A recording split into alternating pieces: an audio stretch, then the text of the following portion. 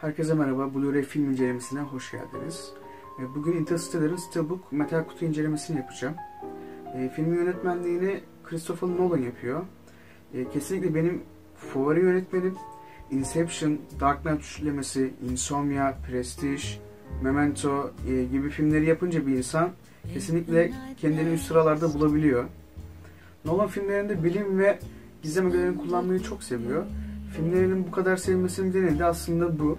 Bir diğer nedeni ise çok iyi araştırma yapabilmesi ve bunları o kadar çok iyi işleyebiliyor ki kendi kendinize çok mantıklı, bunlar olabilir diye düşünebiliyorsunuz. Nolan'ın yeni yapımı ise Dunkirk. Cillian Murphy ve Tom Hardy başrollerinde. Vizyon tarihi ise 21 Temmuz 2017. Filmin konusundan bahsetmek istiyorum. İnsanoğlu doğayı, kaynakları o kadar bol kullanmış ki kuraklık artıyor, iklim değişiklikleri derken artık dünyanın sonlarına gelinmiş durumda. Bu sırada bir solucan deliği keşfediliyor. Amaç da bu solucan deliğinden geçip boyut değiştirip insanoğlu için yeni bir yaşam alanı bulabilmek. 4 kişilik astronot ekibinden oluşuyor. Bir de TARS denilen taktik robotu var mürettebatın içinde. Ama şöyle bir sorun var.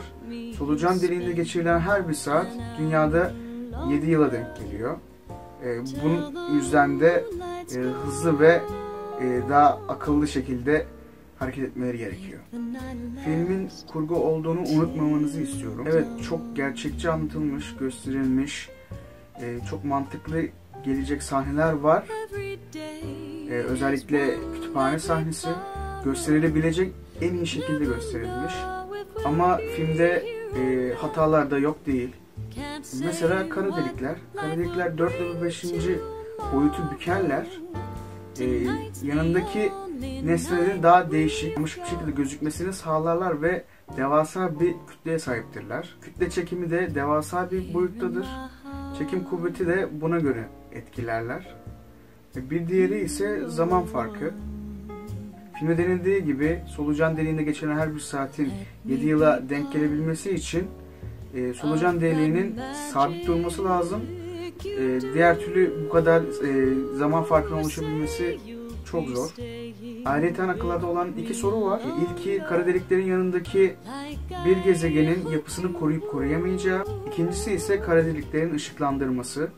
Çünkü kara delikler ışığı tamamen emdiği için kara deliklerin içinde herhangi bir ışık kaynağı olmaması lazım. Tabii ki bu filmin hatası değil.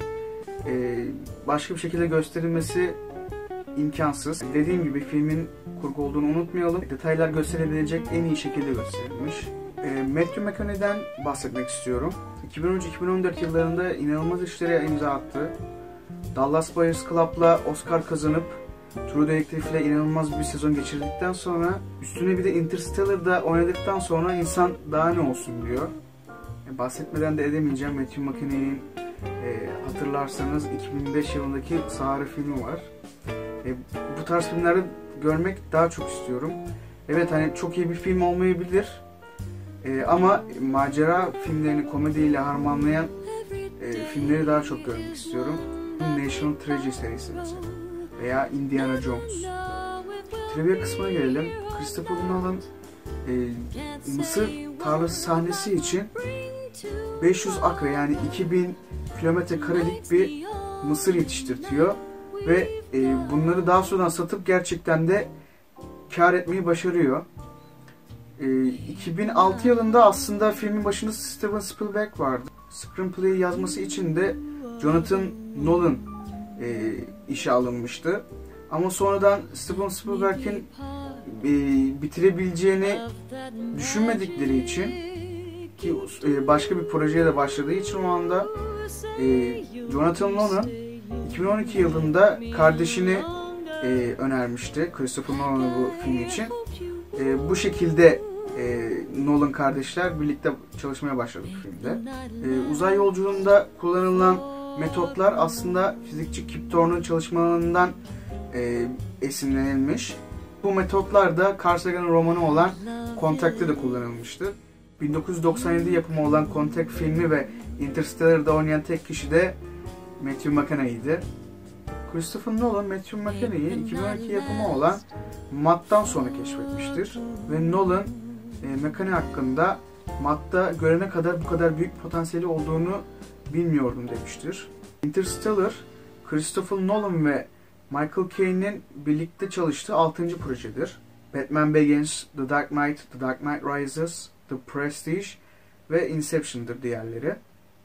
Kutu tasarımına gelecek olursak elimde normal Türkiye baskısıyla Almanya Steelbook baskısı var. Normal Türkiye baskısının cover'ını değiştirmek istedim çünkü bu tasarım cidden müthiş olmuş. İlk şorta yapıyor genellikle bu tarz baskıları, tasarımları.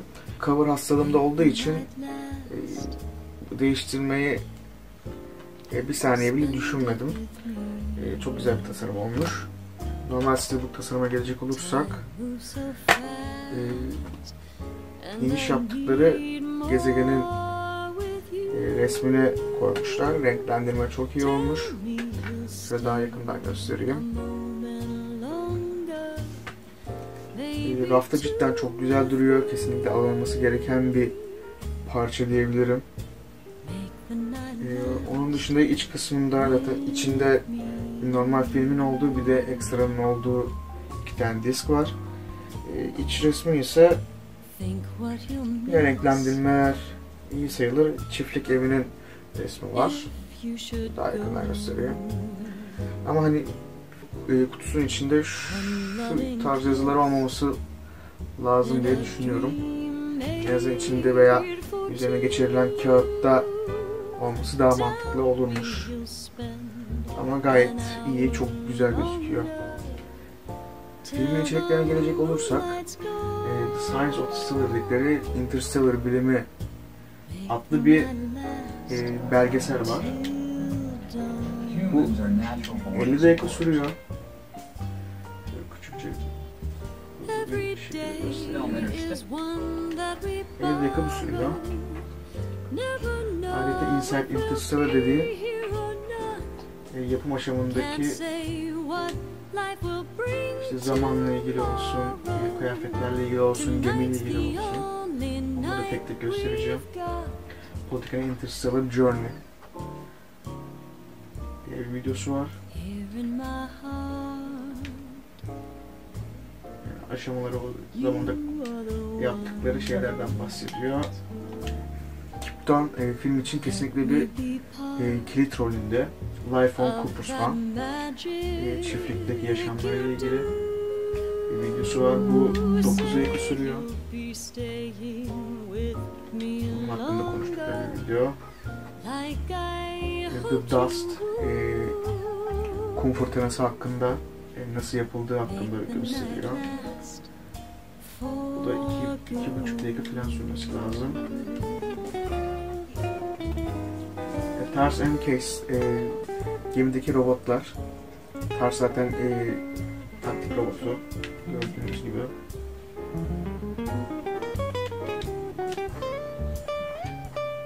İçerik bakımından aşırı doyurucu. Cosmic Sounds. Müzik hakkında konuştukları 13 dakikalık bir video var. 13-14 dakikalık. The Space Suits, kıyafetler hakkında. Bu da 4,5 dakika sürüyor.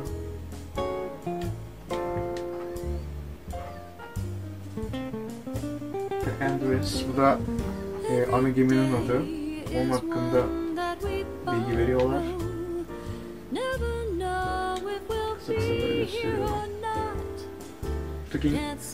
Shooting in Iceland, Miller's Planet and Man's Planet. Filmdeki gezegenler Iceland'de çekilmiş. Gördüğünüz gibi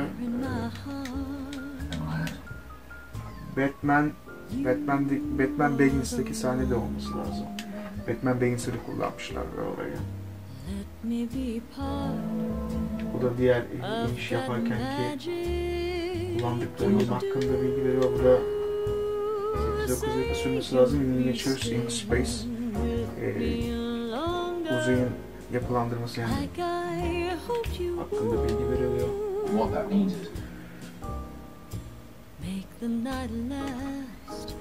Nasıl yapıldığını gösteriyor uzay sahnelerinin. The Simulation of Zero G yer çekimi hakkında bilgi veriyor. Bu da 5 dakika sürüyor.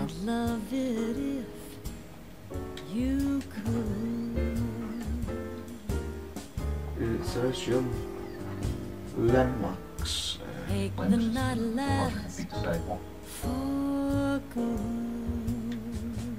Bu da 13 dakika sürüyor.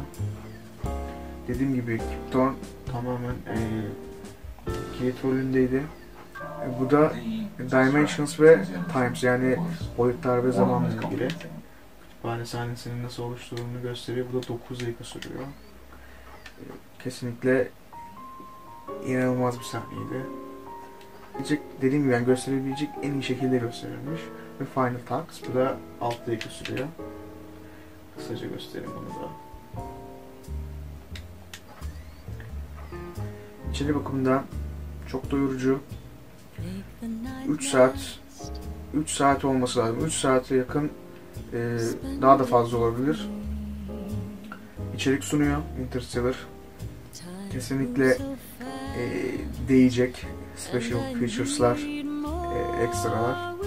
Ayrıca bir de 4 tane de trailer'sı bulunmakta. The Wonder Memories and Mankind diye. Son olarak fiyatlandırmasından bahsetmek istiyorum. Normal Türkiye baskısını 68-75 TL civarında bulabilirsiniz. Amazon Almanya'da 20 Euro civarında Prime'den değil. Amazon Amerika'da Prime'dan 35 dolar ve Zavvi'de 35 Euro civarında olması lazım. Bu fiyatlarda bulabilirsiniz. Bir sonraki incelemede görüşmek üzere. Hoşçakalın. One loving kiss in a dream made